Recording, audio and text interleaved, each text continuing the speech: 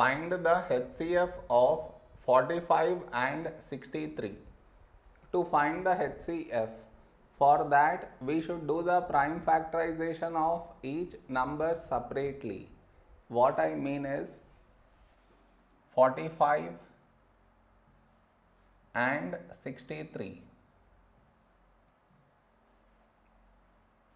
This is your step 1.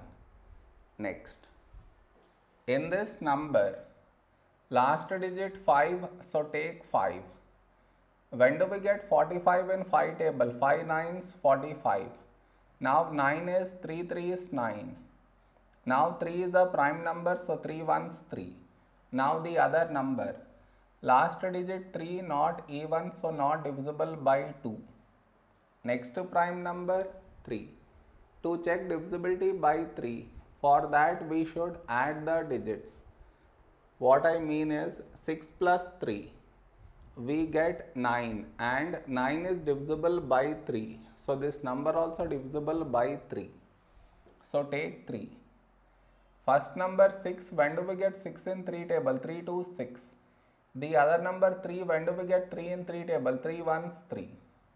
Now 21 is 3 7s 21. 7 is a prime number, so 7 1s 7. Therefore our HCF is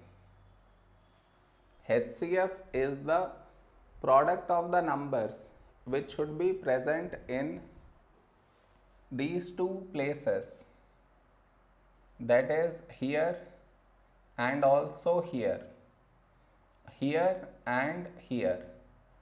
So now let us find the numbers which should be present here and here. Starting with the number 5.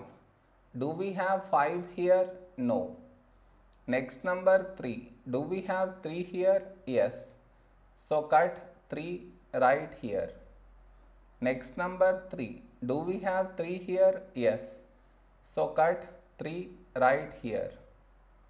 No more numbers have been left out. So our HCF is 3 into 3, 9 is our HCF.